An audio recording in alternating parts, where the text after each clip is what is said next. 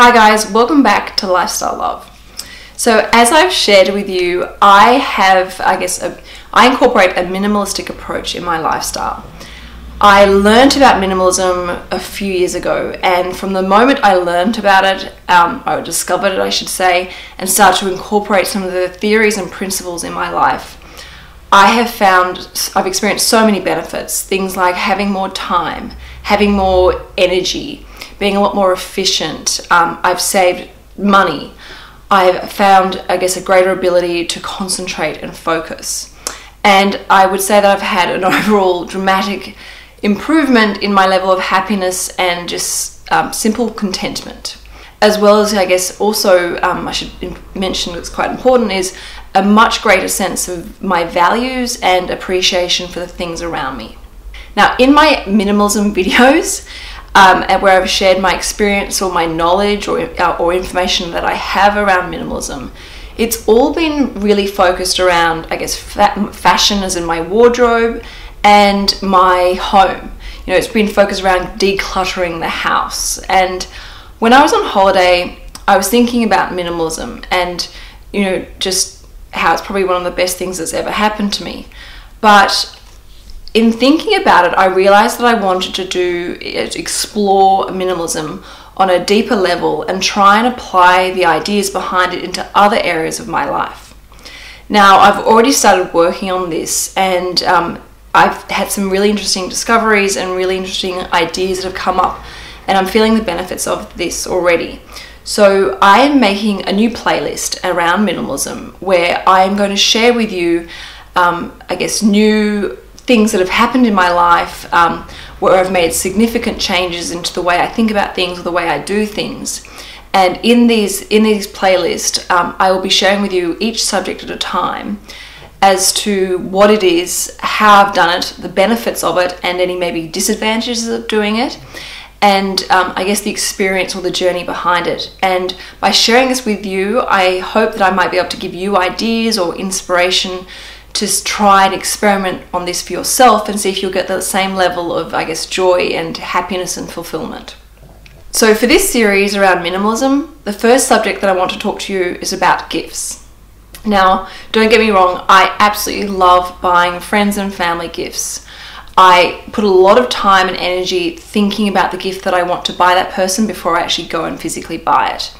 I get a lot of joy seeing my friends and my family open up the presents and seeing, the reaction on their face. It gives me a lot of satisfaction and happiness.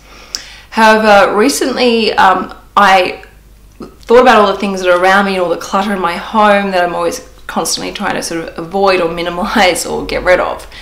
And I decided that I wanted to start giving my family and friends the gift of experiences rather than the physical item. So I actually have 3 examples where I've started to do this. So this week was actually my dad's birthday, and normally I would get him a book or a bottle of aftershave or a jumper or something like that. But instead, this year, I actually took him and my mum out to a lovely restaurant, and we enjoyed a beautiful meal together. And it was so nice, and we bonded, we talked, we shared stories and memories and laughed, and it was just and enjoyed a beautiful meal together, and it created an amazing bond and connection. And it was just such a lovely way to share my dad's birthday and experience his birthday with him.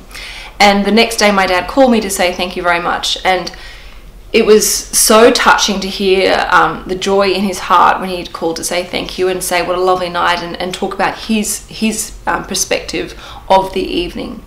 So I don't know why I didn't do this in the past. I'm sort of kicking myself now for not doing this more often, but it's just been, it was such a nice thing to do, and I'm creating a memory rather than, a physical item in his life, which is, I think, more valuable. Also, it was Rocco's birthday about just over 2 months ago, and with kids, obviously, I think this is a little bit harder because they do like to rip open, a gift and tear off the paper and the ribbon. So this year, I actually gave him a couple of little presents to open, and one was a board game for us to play together. Another one was a toy, and I think it was then some colouring in pens, which is kind of experience as well. But what I'm actually going to do for Rocco once the weather gets a little bit warmer, we're going to Taronga Zoo and we're going to stay the night as part of their Roar and Snore package that they have available. And you get to stay the night in tents and at Taronga Zoo, and in the morning you get to see all the animals when they wake up in the morning. And obviously Rocco's never done this before and I've never done this before, so it's going to be a bit of an adventure for both of us. But again, we're creating, you know, long-lasting memories that over time become sweeter, and again creating much stronger bonds and connections. So I'm actually really excited about doing that, and I'll definitely put some pictures on my Instagram account when Rocco and I do that together. Another example where I've applied this idea is, it was recently one of my best friend's birthday, and so me and my other best friend, we took her out to a lovely restaurant for lunch. And it was so good because we got to sort of step away from our jobs for an hour or two, sit down together in a nice restaurant with, you know, no distractions around us, and connect and laugh and talk about different things that are going on in our worlds and different challenges that we're facing. And it was just so refreshing. And you know, it was obviously her birthday and we were able to give her, the dessert came out with a candle on it, which was really lovely. And again, I did give her a very little gift, but obviously the lunch was the main gift for her. And it was just such a nice thing to do. And again, I walked away feeling so recharged and just so grateful for what amazing girlfriends I have in my life. So if you want to have a go at applying this idea around minimalism and gifts, there are so many different things you can do. Now, ideally, you do the experience together, because that's what helps create, you know, an amazing tie and bond and memory together that lasts a lifetime. But in some situations, that simply isn't possible because, you know, they may live in another country or too far away from you.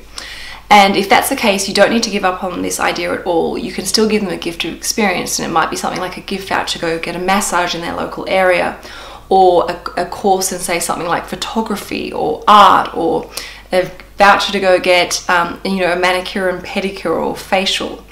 But if you are able to do something that could give the gift of experience and do it together, you might do something like go to the art gallery together, or go to a concert together, or see a movie together. You may be even able to take them away for a weekend, or if your budget allows it, take them away on an amazing holiday. And if your budget doesn't allow something as extravagant as that, and I'm sure most people would agree that they're in the same situation, including myself, the act of service is also an incredible gift. So you might take a friend on a really lovely picnic, or go hiking together, or maybe you even reorganize their wardrobe for them, or cook them a week's worth of beautiful meals so they can have a really easy, stress-free week. So the intention behind this idea is to give gifts which are really meaningful and precious. Help strengthen your existing bonds with your family and friends, and give you and your friend a greater sense of fulfillment and happiness. So that's it for this video. As I said, this is going to be a whole series that I'm running. I'm working on so many different ideas and principles in my life where I'm incorporating minimalism, and I cannot wait to share these with you because I'm feeling the benefits of it, and I've learned so much about myself as well. So this playlist of minimalism is going to be running for the rest of the year. I won't be necessarily publishing one of these series each Thursday as part of Lifestyle Love, but you will see them sporadically between now and the rest of the year. So if you haven't already, please make sure you subscribe. I don't know why I can never say that word. And don't forget, you can also follow me on Instagram at sugarmama.tv, and like us on Facebook, where I publish a video every Monday telling you what sort of videos I've got coming up that week. Anyway, I hope you're having a great week. The weekend's approaching, so I hope you have an exciting weekend planned. And I will see you on Monday for Money Monday. Ciao for now. Bye.